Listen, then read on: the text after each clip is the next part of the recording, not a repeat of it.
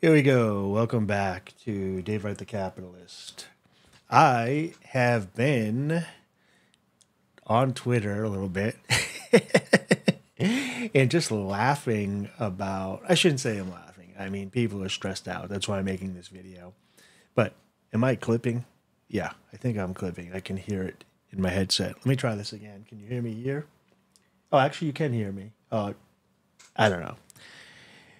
Let me know how the audio sounds. I gotta adjust the audio. I think I figured out why the camera was turning off at 30 minutes, and I think that problem has been solved. But today we're gonna talk about why crypto is not crashing. I don't know. It's just not. And I'm gonna show you objectively that cryptocurrency is not crashing. So we can take a look at that today and see if I can make you feel a little bit comfortable. Before we start doing that, remember, let me pull you over here. This is my YouTube channel. If you could come over here to Dave Wright the Capitalist and give me a sub. I want to start making content on this again. Also, this is going to be talking about my Amazon store. We have analyzer tools here for you that we'll get into in some other videos. This is also going to be talking about crypto. If you want to join Crypto Labs Underdog Investment Group, please use the links here or in the video description. We have an investment group where you can learn how to do DeFi, and I'm going to talk a little bit about DeFi today and why it's so powerful. And I really hope that this isn't clipping if it's not getting too loud. Maybe I can turn it down just a hair here on my end. Maybe that's better. Okay. So, and also this is, if you want some mental stuff, I do have a philosophy channel that I'm trying to get off the ground. So you can head over to my website, davewrighthethinker.com. Subscribe on my YouTube, my BitChute, my Rumble.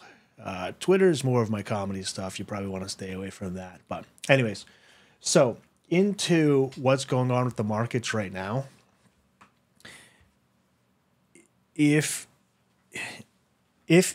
If you're here and you're curious about investing or whatever, they're trying, I don't know who the theys are, but the intelligent people that are manipulative, let's say, they're trying to manipulate your emotions and your biological urges and your scarcity mentality that I don't even need these actually.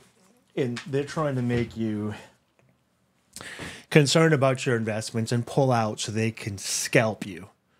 So if you bought an investment, Bitcoin, Ethereum, Litecoin, Bitcoin Cash, any of those products, and you're not familiar with what they are, and you don't understand Bitcoin, you don't understand blockchain, you don't understand Ethereum, you don't understand apps, you don't understand change, you don't understand decentralized finance, but you think it's like a gamble, and you see that it's going down, you feel like you're going to lose all your money. And they're counting on that. They're counting on you pulling out. They're counting on you buying it at 70,000. They drop it down to 60, and then you sell and panic and lose all your money. And they don't care about that small percentage. They're trying to fleece that money from you on the big end and then use it to buy back in. So do not panic. Do not panic. Do not panic. I'm going to objectively show you why here. So, all right. So I want to do at least 30 minutes because I want to see if I fix the camera so that the camera doesn't just shut off anymore. But let's head over to a little site called Coin Market Cap. And if you go over to Coin Market Cap, you can see all the cryptos here. And these are currently lined up by market cap, which is the amount of funding in those coins. A couple of things you can do on this page is, one, you can see that the amount of money, the most money that anybody's putting anywhere is into Bitcoin right now. It's number one in market cap. You can see the volume. This is what's going in and out, the amount. So if you take these two numbers and kind of look at them, you can see how much is being traded and how much is being held. All right. And if you look at the numbers here, you're basically saying, oh my God, it went down in the last hour. It went down in 24. It went down 70, 18%. The world is ending. Number two, you got Ethereum here. This is second biggest. This is the first blockchain, and then this is the a different type. This is a proof of stake coin. This is gonna. I don't want to get too sidetracked, but this is basically digital gold, and there's going to be a certain amount that is made, and then there'll be no more gold, and the gold will get pricier and pricier, and it'll have to be split between everybody on the planet if this is used. And then this is like digital real estate. So this is like a raw mineral in the soil of the digital universe. This is like a highway or real estate. This is property that can be owned. This tether right here, it's called USDT. It's tied to the US dollar. This is kind of like a rope that's like, you remember in Poltergeist where they had the rope, the ethereal, like pulling people out in the end. Maybe that's a bad example, but you need a way to tie fiat currency into the digital realm. You need to tie, do I have paper here? Yeah. So I have cash here. So you need to tie this paper, right? And you got to get it digital. This is that is tying and binding those two. And the other thing that binds it is it takes energy to mine Bitcoin for people to go through the encryptions of the computer. And that's not a bug, it's a feature. It means that real world energy needs to be expended in order to mine the Bitcoin. So as energy goes up, it gets more expensive to mine Bitcoin. And as energy goes down, it gets easier. So that keeps that tied into actual reality. And then Tether ties it into current finances. And then BNB here, this is the Binance stock, sort of say. So this is kind of like a store. This is like the real estate stuff. And this is kind of like a store and another smart chain that's been built in this real estate online that's tied to all this together. And I won't go through all of them here, but this is blockchain. This is proof of stake. Please correct me if I'm a complete idiot, because I'm not an expert on this stuff. This is a stable coin, which means that it's pegged and it's staying close to $1 because it's like I said, it's a rope tying the digital world to the real world. But anyways, what I wanted to do, you go through these coins here by market cap, and let's click on Bitcoin right here. It's going to go up, and you see, people look at this and they say, oh, what's going on? Bitcoin's at 54K. And then the media and CNN and MSNBC and Chase Bank and all these naysayers get on here and tell you that Bitcoin's crashing. And so as you're looking at this chart, let's zoom out a little bit and let's see what happened over the past week. Okay, over the past week, it's down 17%. The world must be ending, right? 17% of the value that was in Bitcoin has been removed. Let's go out to a month. Oh no, it was 4%, so 2.61% now in the last month, 4% in the last month dip in Bitcoin. It's absolutely crashing. Let's zoom out again. Let's zoom out to the full year. Oh no. I'm shocked. Over the past year, Bitcoin is up 88%. So if you put money in crypto 365 days ago, you'd be up 88%. Okay? So crypto is not crashing. All right? So here we are. We're looking at this. This is 8.4. Even if you go back to the beginning of the year, what's the beginning of the year here? Here's January 1st. It was 39. Here's a low right here. This is 39.8. back in January. So it's not, it's up. It's up 20 grand, people. Okay? This is the reality of it. These are the realities of the charts.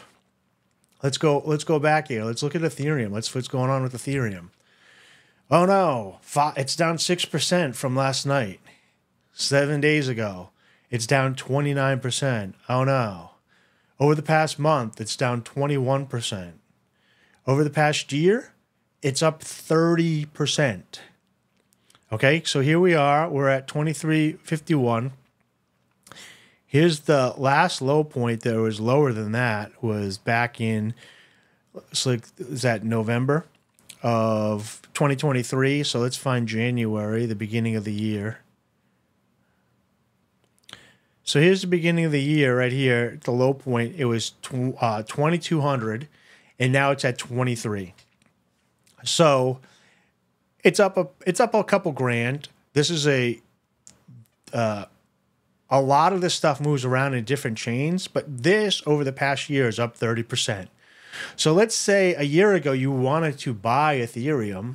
Let's go to all time. Well, all time, it's up 83,200%.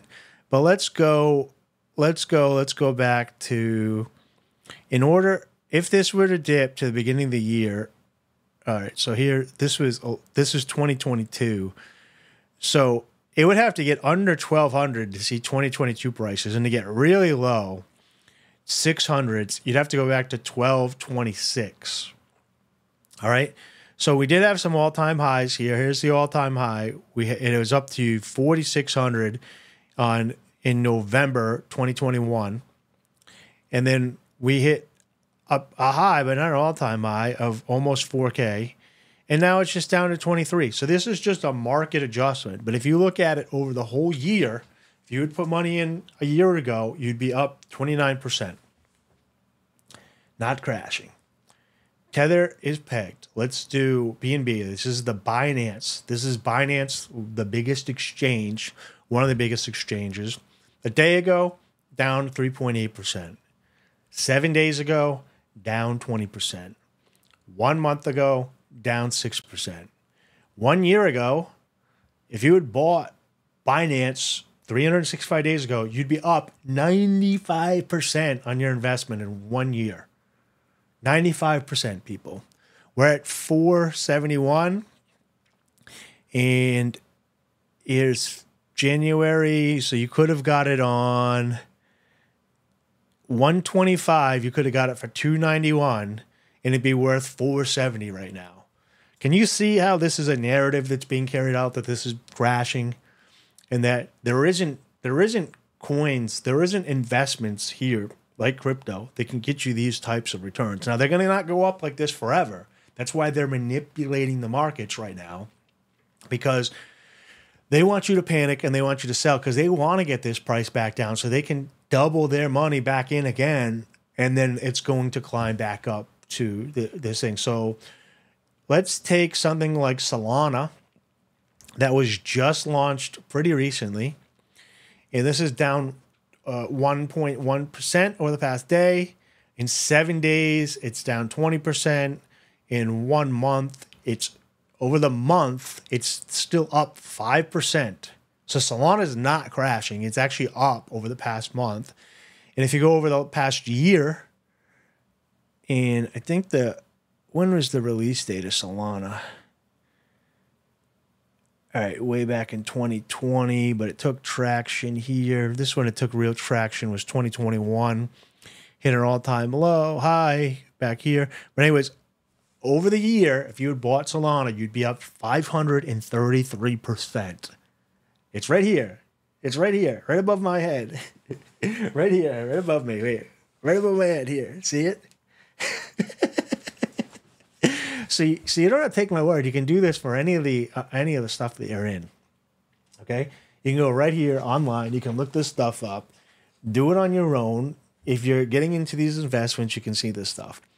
But now I'm going to show you a little something here. Okay, I'm going to show you the power. The power. Wait, hold on. Hold on. I need some headsets here. Yeah, you're going to enjoy this. Is this the one? I'm going to show you the power. No. Let's do this one. I'm going to show you the power.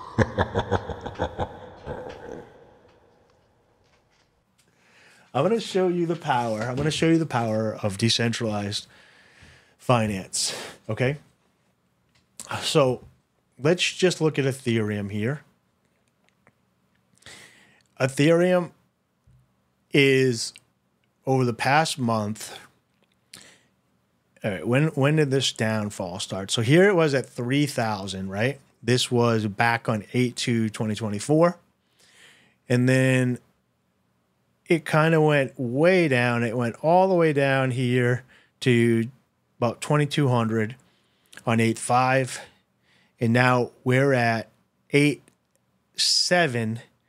And it's back, it went up, and now it's back down to 23. So let's just say, so this was 8/2. So this is the beginning of the month. So yes, if you look at this past month, this looks pretty bad, pretty damaging, right? We need to make up. Let's pull a calculator out here. Okay, I got my calculator here, right? We were at, if I had one Ethereum back here, it was at 29.41. 29.41. And today it's at 23.55. 23.55. That's $580 that it's down.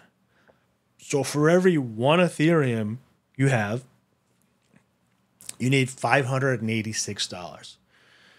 Okay, so let's go over here. Let me go over here to investing,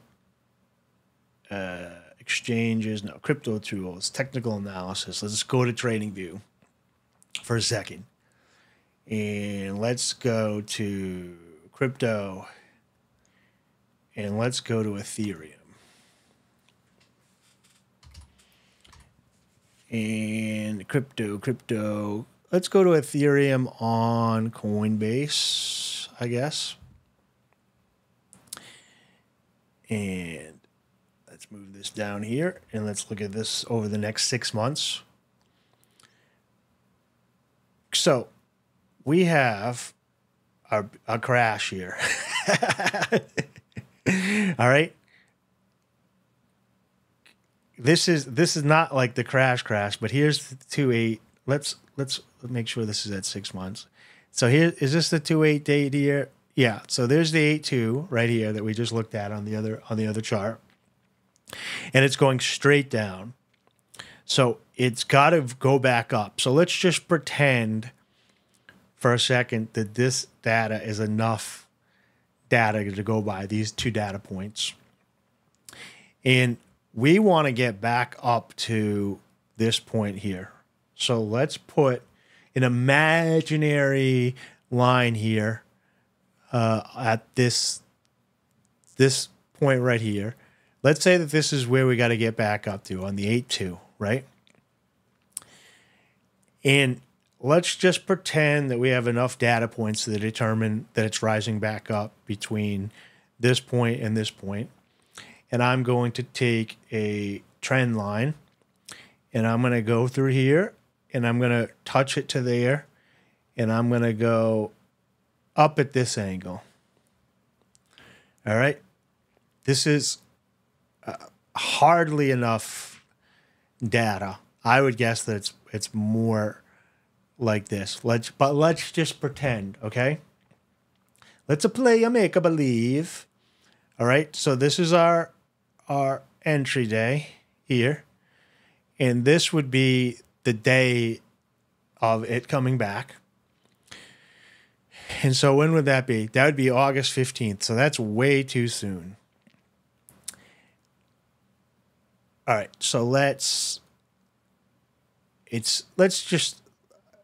give it a month instead. Let's take this. Let's take this. Where is a month? This would be September. If that was the second.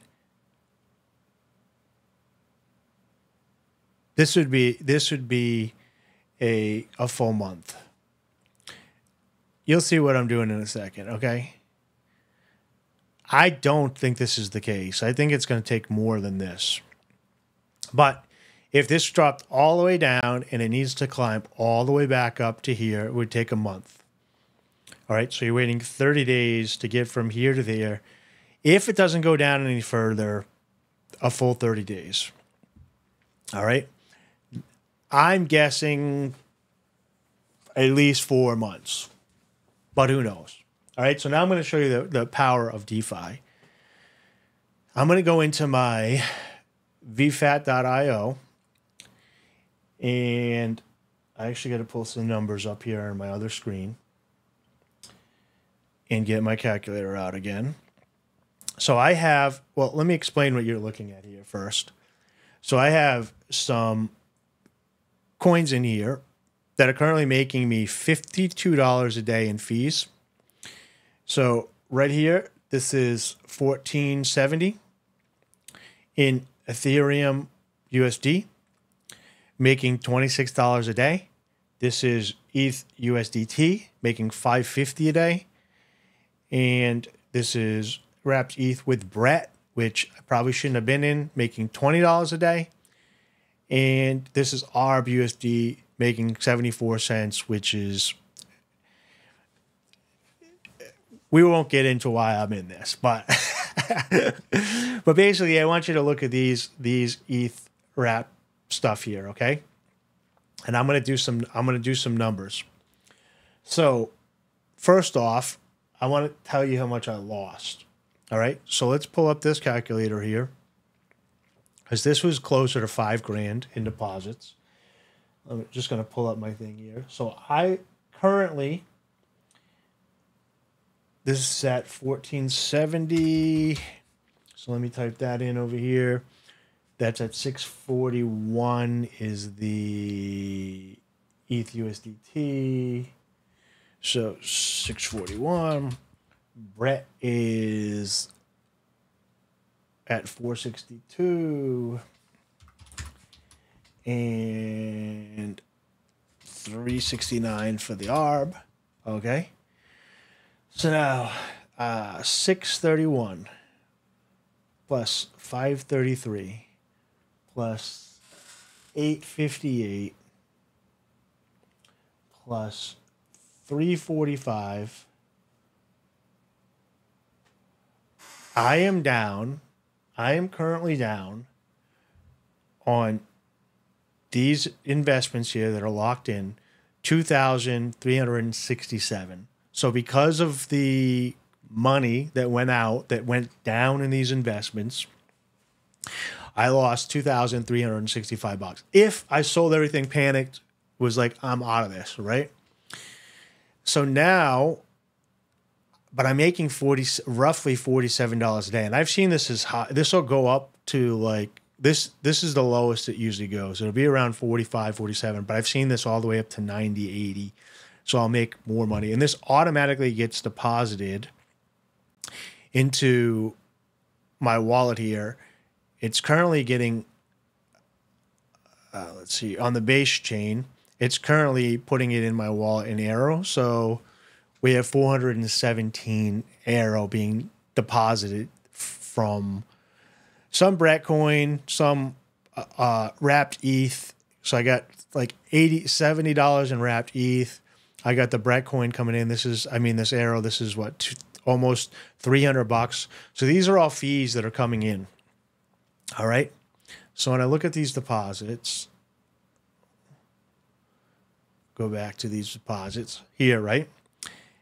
I'm down 2,367, but I'm making $47.52 a day. So if I divide that by 47, that's 50 days.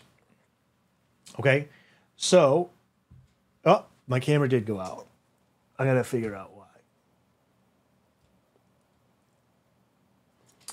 So it didn't work. I don't know why this is going out at the 30-minute mark, but I'll fix that in the future. It's annoying. Okay. So 50 days there'll be enough fees to recoup this. Okay? So let's go back here to the Ethereum chart. This is 30. So we have 8.2. Let's open up a new chat here.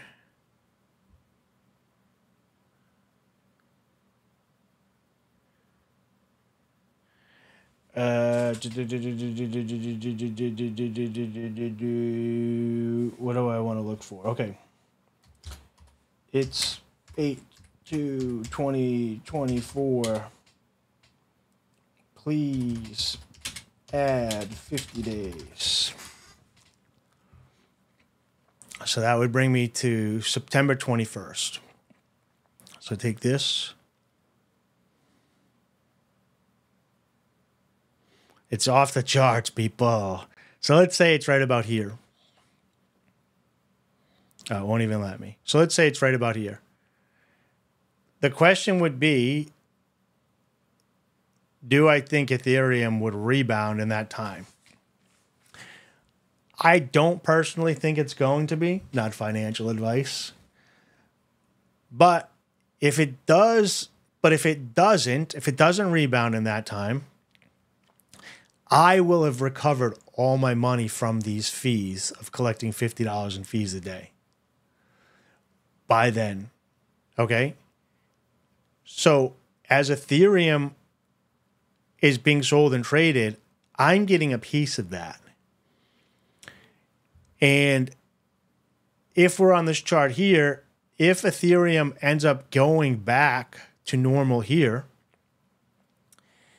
I'm still collecting $50 a day, and then I have all my stuff. But if it doesn't, worst case scenario, I'm going to be at my break-even point in 50 days.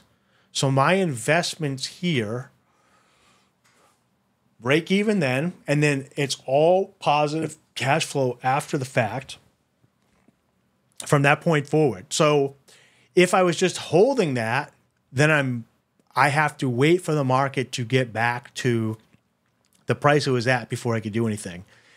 If I wanted out of Ethereum, all I have to do now to not lose my money would be wait 50 days. And at this 50-day mark, I will have my investments back paid to me through the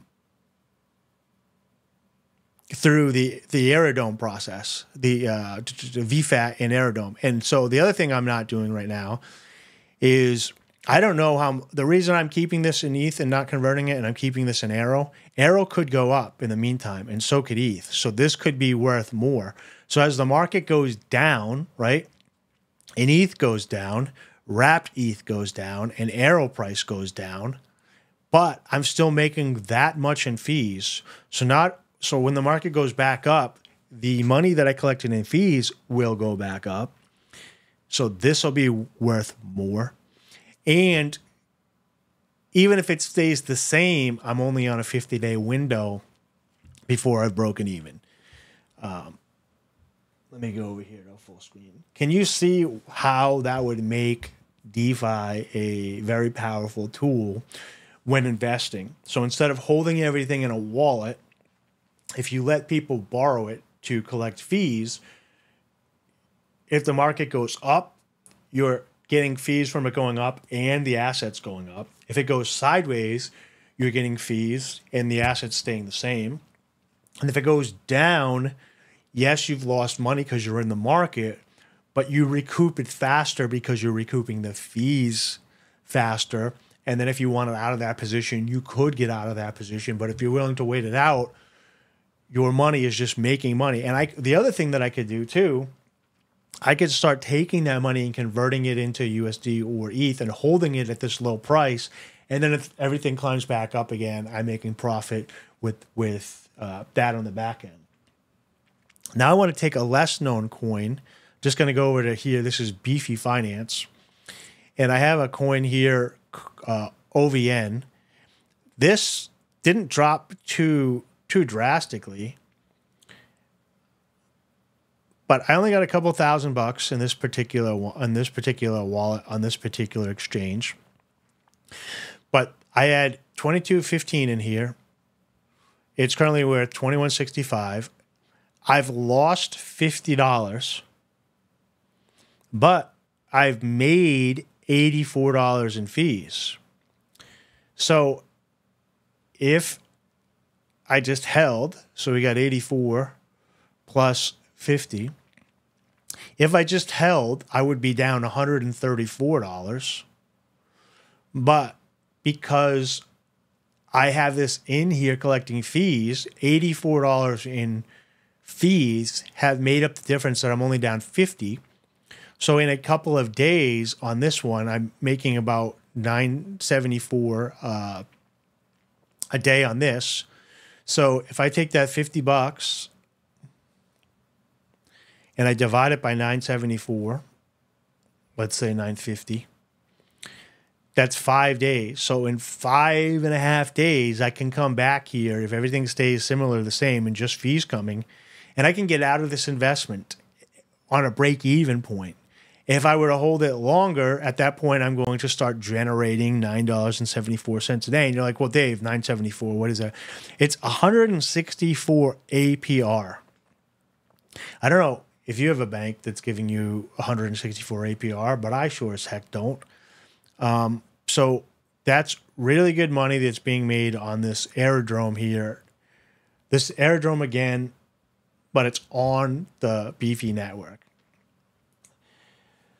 So just to recap and to close it up here, if you go over and you look at these actual coins and you check out, oh, here's Bitcoin Cash, down 2% in a day, down 26% in 7 days, down 6% in a month, but on the year, it's up 31%. So if you'd bought this a year ago, you'd be up 31% on your investment. If you zoom out on these projects, you'll see that crypto is not crashing. It's not going anywhere.